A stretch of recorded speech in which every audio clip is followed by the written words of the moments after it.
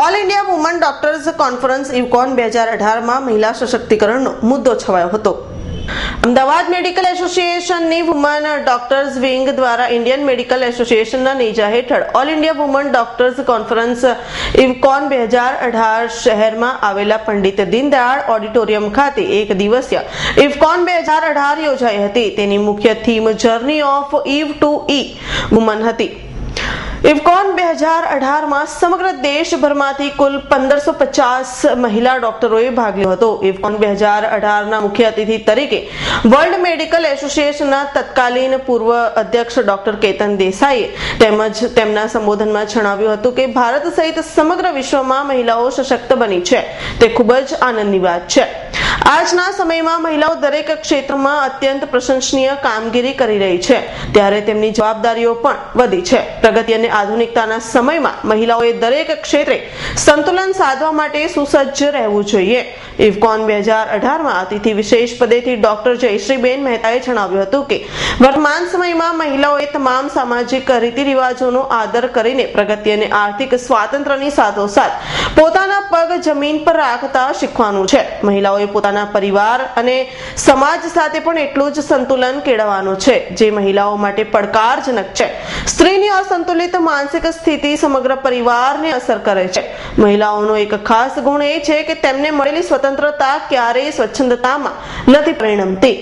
ઇવકોન 2018 ના chairperson doctor મોના દેસાઈએ સ્વાગત પ્રવચનમાં તમામ મહેમાનો અને ડેલિગેટોને આવકાર આપીને આ કોન્ફરન્સનો હેતુ સમજાવતા જણાવ્યું હતું કે મહિલાઓની સ્વાસ્થ્ય જાગૃતિ માટે મહિલાઓના જીવનમાં વિટામિન ડી નું મહત્વ, ઓસ્ટોપાયરોસિસ, આઈવીએફ, કિશોરાવસ્થા અને પુખ્ત અવસ્થામાં ભલામણ કરવામાં આવેલી vaccines, fatty liver disease, acid peptic ડિવીઝ અને ઓબેસિટી, મહિલાઓમાં થતા રોગોમાં નોન સર્જિકલ ટ્રીટમેન્ટ ઓપ્શન્સ, કોસ્મેટોલોજીના ક્ષેત્રમાં નવા સંશોધનો અને પેલ્વિક મેગ્લિન્સ ક્ષેત્રમાં રોબોટિક સર્જરી, સબ ક્લિનિકલ હાઇપોથાઇરોઇઝમ જેવા વિષયોને આવરી લેવામાં આવ્યા છે। Doctor Mona દેસાઈએ journey of eve two E woman દરમિયાન મહિલાઓએ ઘણું મેળવ્યું છે તો સામે તેને ઘણું ગુમાવવું પડે છે જેમાં મુખ્ય બે ચીજોનો સમાવેશ થાય છે, માનસિક શાંતિ અને સ્વાસ્થ્ય। ઇવકોન 2018 માં વર્તમાન સમયમાં મહિલાઓ ઉપર થઈ રહેલા અત્યાચારને અટકાવવા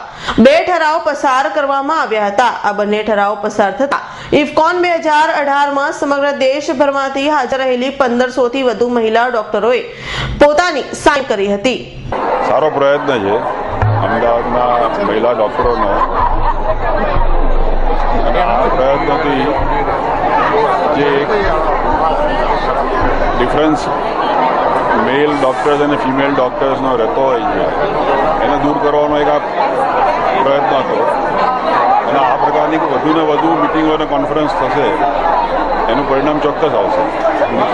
મહિલા ડોક્ટરની વાત કરીએ તો સાયકોલોજીકલ ટૂલ સ્ટ્રોંગ હોય છે છતાં પણ જે તકલીફો ખરી કે અમને જે પ્રકારે ઘર ટેકલ કરવું, ઓપરેશન કરવું, ડિસ્પેન્સરી કેટલી તકલીફ પડતી હશે કે કહી શકાય કે એક ડોક્ટર છો અને મહિલા ડોક્ટર સાથે તમે રહો છો કેટલી તકલીફ પડતી હોય?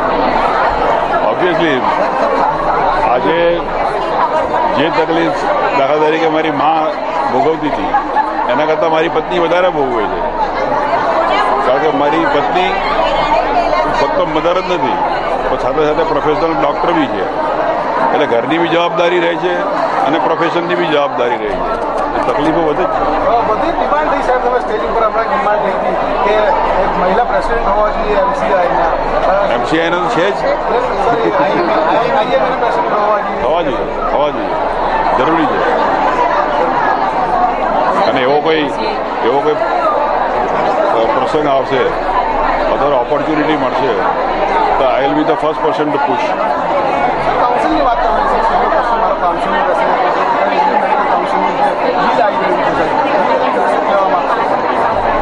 બિલ તો સ્ટેન્ડિંગ કમિટીમાં રિફર થઈ ગયું ને સ્ટેન્ડિંગ કમિટીની અંદર Indian medical association, medical council of India અને બીજા અનેક ઓર્ગેનાઇઝેશનો કે જે લોકો કોઈકને કોઈક રીતે સંકળાયેલા છે એ દરેકને બોલાવી અને એમનો અભિપ્રાય લઈ અને સ્ટેન્ડિંગ કમિટી પોતાનો રિપોર્ટ આપે એ પછી જે આગળ નિર્ણય થશે।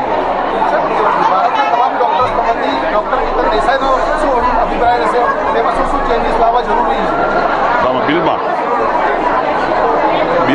અંદર જે લાઇસન્શિયડ એક્ઝામિનેશન છે, એક જે બ્રિજ કોર્સની વ્યવસ્થાની વાત કરી છે, જે ઓટોનોમી છીનવી લેવાની વાત છે, જે ફેડરલ સ્ટ્રક્ચર જે છે એ છીનવી લેવાની વાત છે, ઇલેક્ટેડ બોડીને બદલે આખી એક નોમિનેટેડ બોડી બનાવવાની વાત છે, સરકારના હસ્તક્ષેપની જે વાત છે, એ બધાની સાથે અમે સમજ નથી.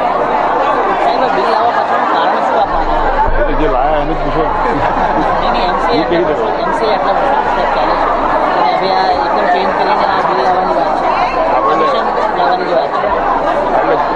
સરકાર જ કહી શકે આની ઉપર, પણ એની વે સરકાર લાયા પછી બી અમને રિયલાઇઝ થયું હશે તો જ આ બિલ તમને સ્ટેન્ડિંગ કમિટીમાં લોકસભામાં ચર્ચા કર્યા વગર જ મૂકવી જોઈએ.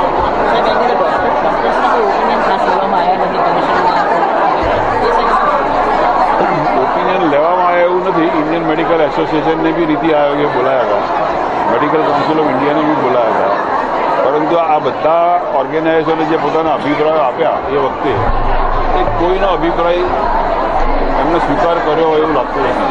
જે રીતે ડોક્ટર્સ કોન્ફરન્સ થઈ રહી છે અને અમે એક હિસ્ટ્રી ક્રિએટ કરી રહ્યા છે. અહીંયા અમારે 1550 જેટલી લેડી ડોક્ટર્સ રજીસ્ટર થયેલી છે અને આજે અહીંયા આગળ પંડિત દીનદયાળ ઉપાધ્યાય હોલમાં એક દિવસીય આ કોન્ફરન્સ છે અને બધી અહીંયા આગળ આવેલા છે. હવે આ જ્યારે એક હિસ્ટ્રી ક્રિએટ કરીએ છીએ ત્યારે અમને એવું લાગે છે કે આટલી સુશિક્ષિત મહિલાઓ જો અહીંયા ભેગી થાય તો સમાજમાં પ્રવર્તતા જે દૂષણો છે એની સામે અમારે બધાએ અવાજ ઉઠાવવો જ જોઈએ. તો અમે 2 મુદ્દા આજે લેવાના છે અને એના ઉપર રિઝોલ્યુશન પાસ કરવાના છે.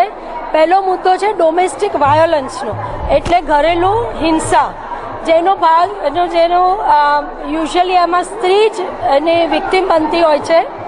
આ ડોમેસ્ટિક વાયોલન્સ એવું નથી કે આપણને ગરીબ જ લોકોમાં જોવા મળે છે કે અનએજ્યુકેટેડ અભણ લોકોમાં જ હોય છે. ખૂબ શિક્ષિત અને પૈસાદાર કુટુંબો પણ આ રીતે ઘરેલું હિંસાના બનાવો એ લોકોના કુટુંબમાં પણ બનતા હોય છે. ફરક એટલો જ છે કે આ સ્ત્રીઓ બહાર આવતી નથી, બોલતી નથી, સમાજના ડરથી, પોતાની પ્રતિષ્ઠાના ડરથી ચૂપ રહે છે અને સહન કરે છે. અને જ્યારે પણ એ કોઈ પણ અવાજ ઉઠાવે તો પહેલું કામ એ થાય છે કે એને ઘરમાંથી કાઢી નાખવામાં આવે છે. હવે ભલે કમાતી સ્ત્રી હોય તો એ પોતે કમાય, પણ જ્યારે ઘરેલું હિંસાની એ વિક્ટિમ બને તો એ વખતે એને જે મારેલો હોય એ ઘણીવાર એટલો સખત હોય છે કે એને જિંદગીભરની એનામાં અમુક ખોડ રહી જાય, મલ્ટિપલ ફ્રેક્ચર્સ, બ્રેન ઇન્જરી થાય તો કોમામાં જતા રહે.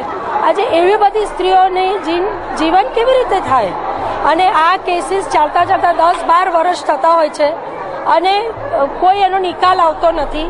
સ્ત્રીને એના બાળકો સાથે કાઢી મૂકવામાં આવે છે તો આર્થિક રીતે પણ એને બહુ તકલીફ પડે છે. તો આનું નિવારણ આવવું જરૂરી છે. પુરુષોને એનો સબક શીખવવો જ પડે કે તમે એક સ્ત્રીને લગ્ન કરીને લાવો છો, તમે એ તમારી પ્રોપર્ટી નથી, તમે ધારો ત્યારે એને રાખો, ધારો ત્યારે તમે એને મારીને કાઢી મૂકો, એ પોસિબલ નથી. એ કોઈ વસ્તુ નથી, એ જીવ છે એક, અને એનામાં પણ સંવેદનશીલતા છે. અને તમે જ્યારે લગ્ન કરો છો, 7 ફેરા ફરો છો, તો એને સાચવવાના તમે પણ લો છો તો એને સાચવો. સંજીવ કુમાર રાજપૂતનો રિપોર્ટ, અમદાવાદ.